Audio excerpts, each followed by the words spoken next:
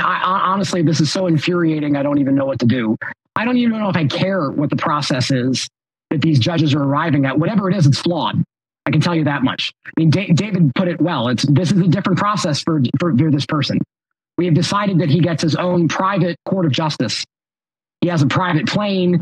He has private clubs that he lives in. Apparently, he basically fashioned himself his own private militia to try to take over the Capitol. Now he's getting his own private system of justice. This is an absolute travesty. It would not happen for anybody else. Anybody else, it would be like, sorry, buddy, you lost, pay up. For him, he gets his own set of rules. Legally, Tristan, how is that done?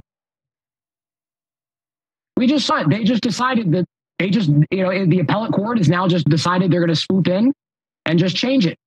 And that's it. And now the AG's office can now try to go up above them. I believe, I don't know what the details are because you just told us. I'm guessing this is coming from the First Department, Appellate Division, First Department. That's the intermediate court here in New York that would be issuing a decision here. I don't know if there is a remedy for the AG's office to go up to the Court of Appeals, which is our high court here in New York, and try to get them to basically countermand this order. But in my view, this is, without knowing more, unless there's some sort of other extenuating circumstance that we're going to learn here, this appears to be an absolute gross miscarriage of justice.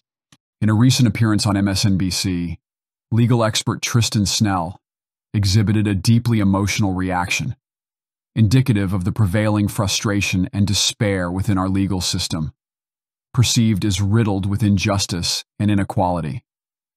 Rather than viewing Snell's response objectively, it's often interpreted as a manifestation of partisan bias clouding the assessment of legal matters.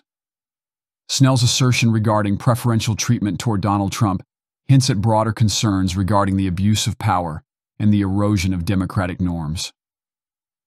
While such critiques are commonplace among Trump detractors, they lack concrete evidence to substantiate claims of preferential legal treatment.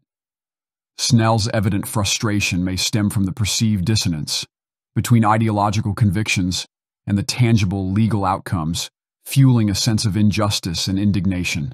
Moreover, Snell's statements seem to underscore a broader trend of sensationalism and partisan leanings, particularly in media coverage of legal proceedings involving public figures. To better understand Snell's perspective, it's imperative to critically analyze media narratives and approach them with a healthy dose of skepticism. Recognizing the influence of ideological biases in shaping perceptions of legal decisions.